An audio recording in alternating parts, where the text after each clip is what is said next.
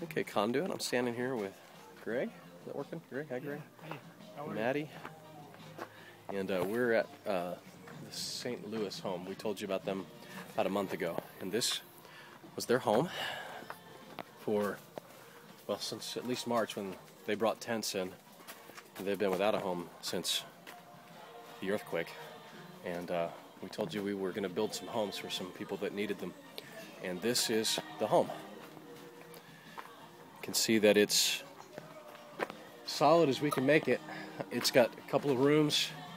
It's important to know that Haitians actually don't live in their house like we live in our house.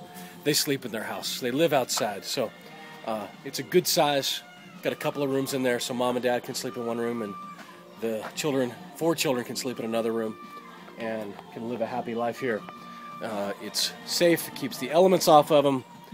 If you look over close at the tent, you can't really see on video, but when it rains, it does not keep the elements out. These guys have been getting rained on for a long time. So, all that to say, this is it. This is what a house looks like in Haiti that's finished. The first of many to come. Bonsoir. Some of the St. Louis family that are going to be living in this home. So, this is it. We're happy proud and excited to say that we accomplished this and we'll accomplish many more.